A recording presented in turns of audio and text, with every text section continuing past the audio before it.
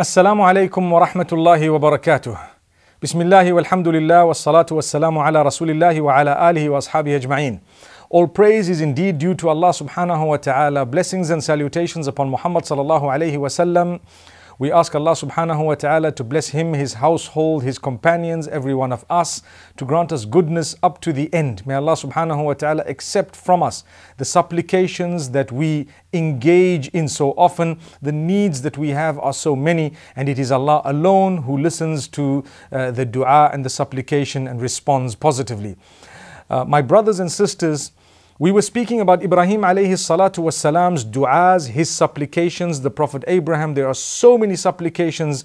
I remember in the previous episode making mention of the fact that these prophets of Allah asked Allah more than what we ask Allah. They called out to Allah more than you and I. Look at their du'as. Look at how beautiful all their supplications were. They were so loved by Allah that Allah mentioned the same words in the Quran. They also called out to Allah on more than one occasion for the same thing and different wordings. It's important for us to understand this. We were looking at Ibrahim alayhi salatu wassalam. He asked Allah subhanahu wa ta'ala for offspring. He was granted the offspring. But early on in his life, when he had asked Allah subhanahu wa ta'ala for guidance, he says to Allah subhanahu wa ta'ala, Rabbi habli hukman wa alhiqni bis salihin. Oh Allah, grant me hukman. Now hukman refers to a few things. In the previous episode, I had made mention of how it refers to the power, the authority, but primarily it actually refers to knowledge. So, oh Allah, grant me knowledge, grant me, the knowledge of the book, etc. It was revelation that was due to come to Ibrahim alayhi salatu wasalam. With knowledge, you are empowered. So you have the power. Without knowledge, you're not empowered. You are actually weak because you don't know. So when all of these are connected. You're asking Allah for power, for authority, for knowledge, for wisdom, even prophethood. In the case of Ibrahim alayhi salatu wassalam, Allah blessed him with that a little bit later on. And Allah blessed within his offspring them with the prophethood as well. So the next dua that Ibrahim alayhi salatu wassalam made was the dua for being remembered afterwards by the people with something good. So if you've been to a city, you leave, they should speak good about you. If you have passed away, you've left the world, people talk about you, they speak good. Allah accepted this dua. What was it? وَجَعَلْ لِي لِسَانَ صِدْقٍ فِي الْآخِرِينَ Surah Al-Shu'ara. And Allah says, this man is saying, oh Allah, let me have a remembrance of goodness upon the tongues of those whom I will leave behind. As a result, in salah, up to this day, when we are seated in the salah and we're about to end the salah, we say, Allahumma salli ala Muhammadin wa ala ali Muhammad, kama sallayta ala Ibrahim wa ala ali Ibrahim, innaka hamidun majid. We are sending salawat upon Muhammad sallallahu alaihi wasallam, and we're saying, oh Allah, send blessings upon Muhammad sallallahu alaihi wasallam, in the same way that you blessed Ibrahim alayhi salam. Where did Ibrahim alayhi salatu wasalam fit in here? He was blessed by Allah. And Allah subhanahu wa ta'ala ensured up to this day that we too remember him with goodness on our tongues. So Allah chose to add this as per the teaching of Muhammad sallallahu alaihi wasallam to us in the salah. Amazing. He just said, Rabbi habli hukman. In fact, he says, وَجَعَلْ لِي لِسَانَ صِدْقٍ فِي الْآخِرِينَ. Oh Allah, let me be remembered in a good way by those who are to follow. Here we are. Every salah, billions of people are remembering Ibrahim alayhi salatu wasalam with a good remembrance. Amazing. Look at that dua. Look at how when Allah accepts something, He doesn't just give you what you've asked for. It's beyond imagination. It's beyond the imagination. You ask a multi-billionaire for $1 and he ends up giving you 10 million. I mean, subhanAllah, for him it's nothing. It's zero. That's a normal worldly example. The example of Allah subhanahu wa ta'ala is far higher. But let's move on to more of these beautiful du'as of Ibrahim alayhi salatu wasalam in the same verses. وَاجْعَلْنِي مِنْ وَرَثَةِ جَنَّةِ النَّعِيمِ Make me from among those who inherits paradise. Grant me paradise, in other words. The paradise and the goodness that comes within the paradise. This shows us the importance of asking for paradise. Working towards it is one thing, seeking it is another thing. وَاغْفِرْ لِأَبِي إِنَّهُ كَانَ مِنَ الضَّالِّينَ. Oh Allah, forgive my father, for indeed he's astray. Now this was in the young age of Ibrahim alayhi salam. He was asking for forgiveness for his father. But later on, Allah taught us something through the example of Ibrahim alayhi salatu wasalam, to say, when you seek forgiveness for someone, they need to have had the remorse, felt the remorse, they need to have sought the forgiveness and have had to turn to Allah subhanahu wa ta'ala. If they did not do that, you don't ask for them to achieve something they did not want. Simple. When a child has done something wrong at the school and the headmaster calls the parents to say, the child has been suspended, please take the child away. If the parents come to apologize, that apology will only be accepted if the child is showing remorse and acknowledging that what I did was wrong. But if the child is showing no remorse and the child is ready to do it again and again and again, and is saying to the parents, listen, I don't need you to ask for this, I don't want it. Wouldn't the parents look so foolish to actually go back to the school and say, we're apologizing on behalf of the child? On behalf of who? On behalf of a child who is not apologizing, who's not apologetic to begin with. So Allah subhanahu wa ta'ala is saying, if people don't want to worship me, why are you asking me to have mercy upon them? Why are you asking me to grant them paradise when they did not believe in paradise in the first place? Leave them alone. What will happen is between them and I. We will sort it out between ourselves. You don't need to get involved. You can only get involved when you want to ask for the mercy for someone who believed in the mercy, but they may have faltered here and there. Someone believes in Jannah, they believe in Allah, they believe that they want to worship Allah, but they were weak. You say, oh Allah, have mercy on them, forgive them. Someone who didn't even believe at all, Allah says, leave it between us. We'll sort that matter out. May Allah make it easy for every one of us and our offspring. So that was a benefit we learned from the dua Ibrahim alayhi salam made to have mercy on his own father when his father chose a totally different path. It's like I was speaking to someone who doesn't believe in the hereafter at all. And they were saying, you know, you guys are so bad because you believe that people are going to go to heaven and hell. And I said, all religions are free to believe that a person who's good will go to heaven and a person who's not may go to hell. But you don't believe it also. Why are you worried? Why are you worried? I mean, what are you worried about? If I ask Allah for guidance for that person. But I don't need to say, oh Allah, give him Jannah when he doesn't even believe in Jannah. That's the explanation of this particular verse and what happened later on when Ibrahim alayhi salam was actually corrected by Allah subhanahu wa ta'ala in his prayer. So then he says, وَلَا تُخْزِنِي يَوْمَ يُبْعَثُونَ يَوْمَ لَا يَنْفَعُ مَالٌ وَلَا بَنُونَ إِلَّا مَنْ أَتَى اللَّهَ بِقَلْبٍ سَلِيمٍ. Oh Allah, do not embarrass me on the day that you resurrect the people, the day that no wealth and no children will be of benefit except for the one who has a sound heart. Wow, he's worried about the hereafter. Ibrahim alayhi salam, the friend of Allah, is asking Allah, oh Allah, do not embarrass me the day you resurrect everyone. It's a dua I should be making, you should be making, we all should be making. We've all done things we would not like people to know about. We wouldn't like them to see. It should be between us and Allah. We say, oh Allah, لا تخزني يوم يبعثون يوم لا ينفع مال ولا بنون إلا من أتى الله بقلب سليم.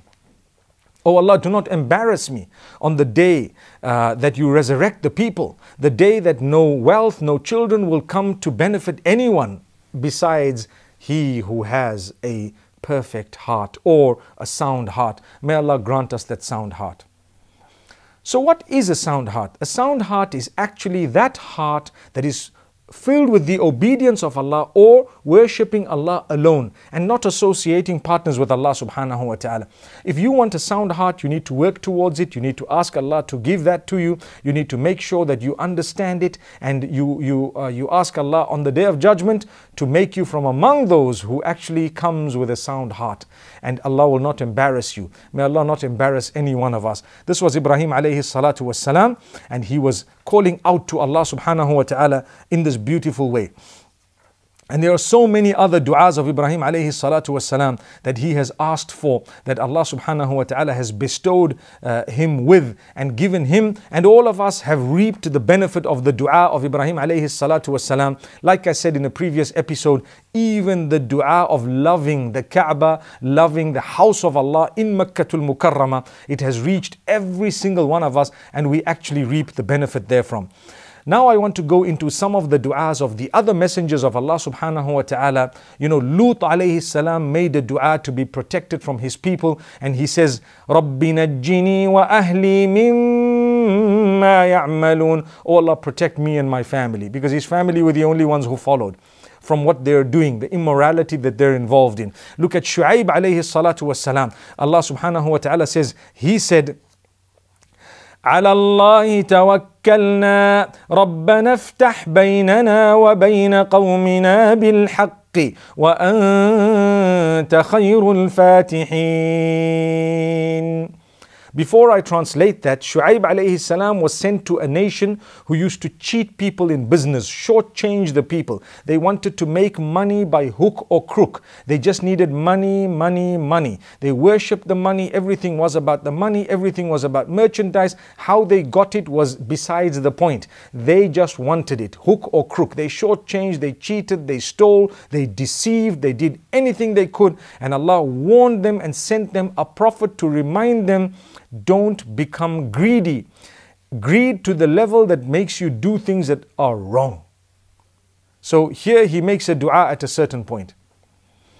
He says, O Allah, we lay our trust in you. Alallahi tawakkalna. We lay our trust in you. Now it's interesting to lay your trust in Allah when we're talking about business, because if everyone is doing business dealing that is very clandestine, that is actually clandestine to the degree that when you try to correct them, they might sideline you and you may not earn, you may not make money, but the provider is Allah. So you've got to keep on doing what you believe is right, and Allah will provide you. He will give you the provision. He will definitely provide for you. So he says, oh Allah, I lay my trust in you. I've got to correct these people. I'm going to say it. I've got to actually do whatever I have to. It's in your hands to provide. Oh Allah, I lay my full trust in you. And I want you to judge between us. Iftah, you know, when we say iftah, it means to open. When we're opening the reality, we're actually judging between the parties. So, iftah baynana wa bayna qawmina bil haqqi wa anta khayrul fatihin. Oh Allah, judge between us and our people with justice, for you are the best judge. You are the best who's going to judge. And Allah subhanahu wa ta'ala gave that to him. So Allah sent the punishment to the people of Shu'aib, to the people of Lut, to the people of Nuh, to the people of the previous nations, when their prophets who were sent to them prayed against them. Until the prophet did not pray against them, there was no punishment that came to them, because the prophet was instructed to deliver the message from Allah. They came through, they provided the message, they gave the message, they tried very hard, they carried on and on. When the persecution began, that is when the clock started ticking. What this means is, the people were not okay, or the people did not sit back and say, I don't want to listen to Nuh, I don't want to listen to Lut, I don't want to listen to Shu'aib, may Allah's peace and blessings be upon all of them. The people did not just sit back and say, we don't want to listen to them.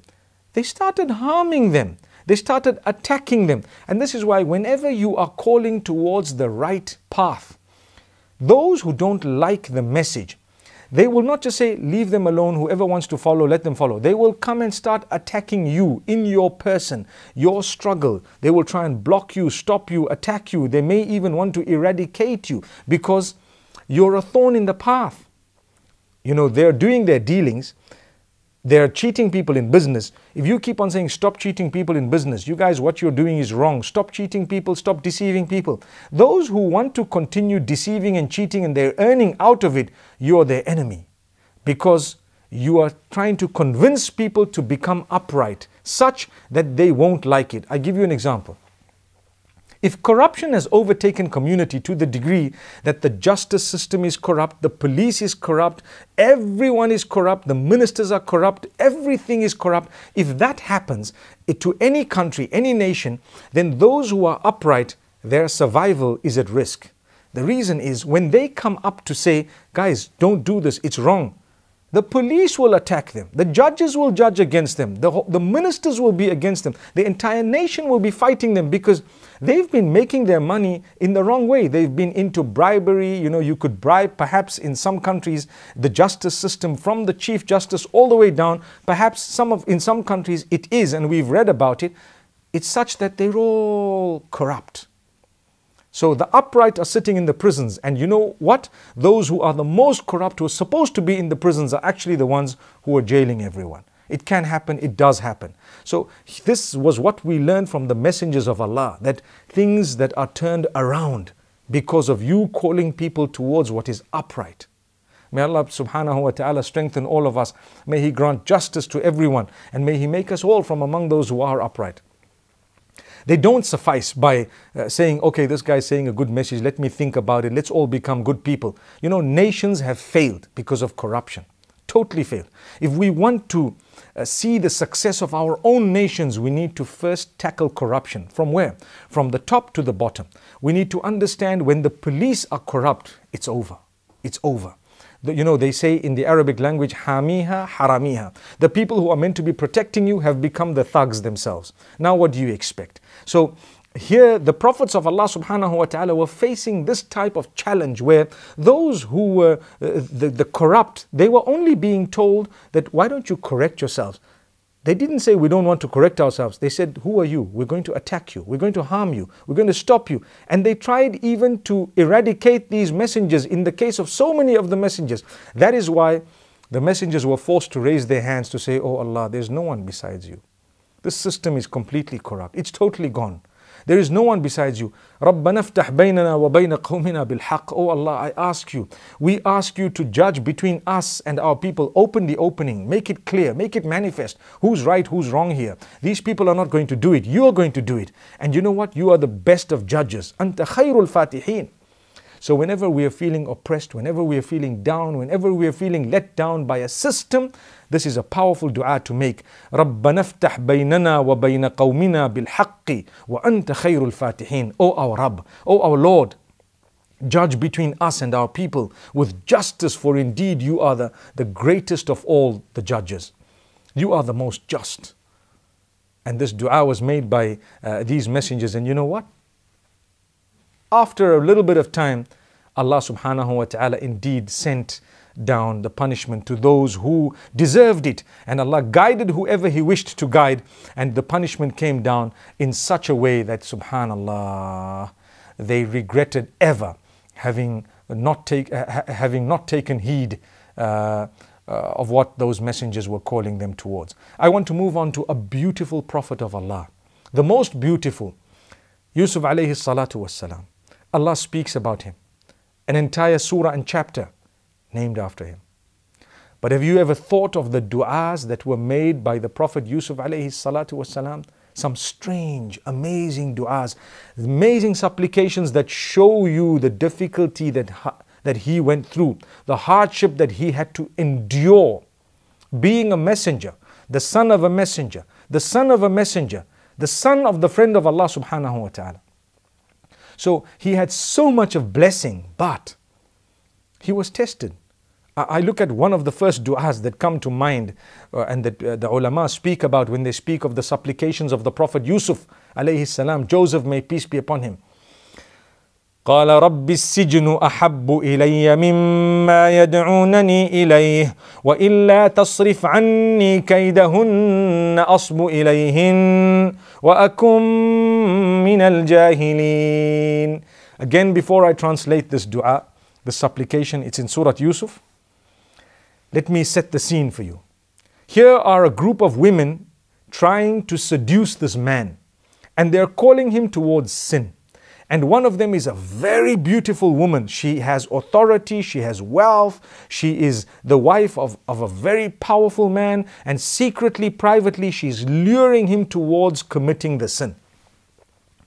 And they threatened him to say, you either commit the sin and earn the displeasure of Allah in the process, meaning they were calling him towards it, knowing that this would earn the displeasure of Allah, or we are going to ensure that you will be falsely charged and you will be jailed. So the false charges were about to be put in place against him, and he would be jailed as a result of these false charges. Do you know what he said? He said, "Oh Allah, I would love to be jailed than to be committing a sin against you." Allahu Akbar. The curse is upon those who falsely charge others. How many times we hear of people who charge others for that which they didn't even do. So if that is the case, it is definitely a major curse. And we learn from the story of Yusuf alayhi salatu wasalam that he chose something that was much more difficult. He was imprisoned for a long time as a result of a false charge that was laid against him by someone. If we were in his place, one wonders what we would have done. A lot of people would say, well, you know, Allah will forgive. Here is Yusuf alayhi salam saying that I know, oh Allah, if it's not for your mercy and the strength that you're going to give me, I might incline towards what they're calling me towards. Subhanallah. Listen to the dua. He says, now I'm translating it. Oh my Rabb, the prison that I've been warned against is more beloved to me than that which they are calling me towards. And if you do not turn away their plan and plot against me, perhaps they may put it on me and I will be from among the losers. You know, I may end up doing something that I don't want to do, and I will be a loser. So, oh Allah, I'm asking you two things. Firstly, I'm telling you that I would love to be imprisoned than to disobey you. Secondly, I want you to turn their plot away in such a way that they don't impact on me, because if they do, I'm going to be a loser. I'm going to be the loser. That's what he told Allah. Subhanallah. He is literally asking Allah to be jailed. That's what he's saying. Subhanallah. As-sijnu ahabbu ilay. Ultimately, I don't want to be jailed. I'd like to see the justice happening. But because there's no justice in the system and the false charges are coming across, I'd rather be falsely charged for something than to perpetrate a crime against you, oh Allah. Do something totally wrong.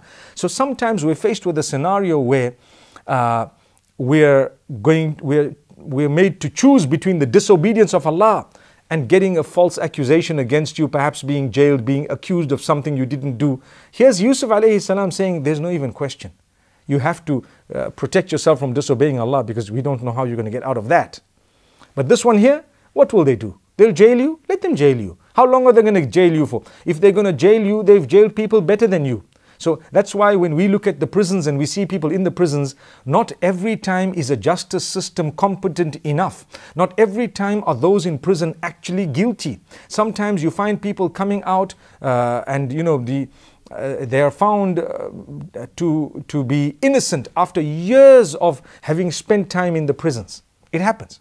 When it's revisited and they come out innocent, people look like fools. I've seen it happening in so many countries. I'm sure we've read pieces in the news.